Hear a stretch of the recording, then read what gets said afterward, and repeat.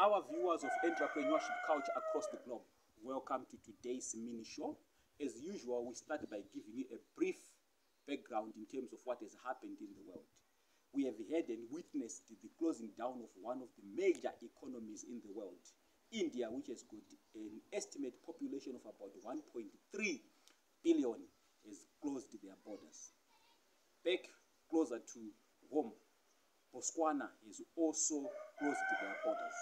Whilst it is not yet official, but those that are working by the border have already said the Botswanian authorities have started asking vehicles and buses not to cross into Botswana.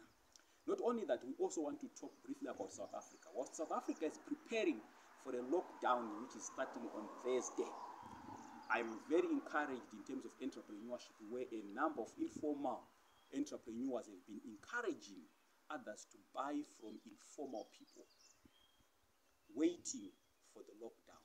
It has been very encouraging. But I would want to quickly talk about Zimbabwe. The effect of the Botswana border being closed, the effect of South African border being closed is going to have a major impact on Zimbabwean economy.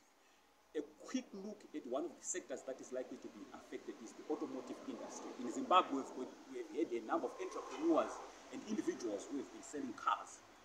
That particular sector is going to be affected. Again, talking about Zimbabwe, I still believe Zimbabwe needs to do more. There is need for the authorities to declare a lockdown, especially in as far as busy places like Mbare are concerned. If Mbare market is not closed, it is likely to be an epicenter of the epidemic. But not only that, the commuter omnibus sector, they need to work with sprayers and sanitizers. Viewers, please continue subscribing on our channel.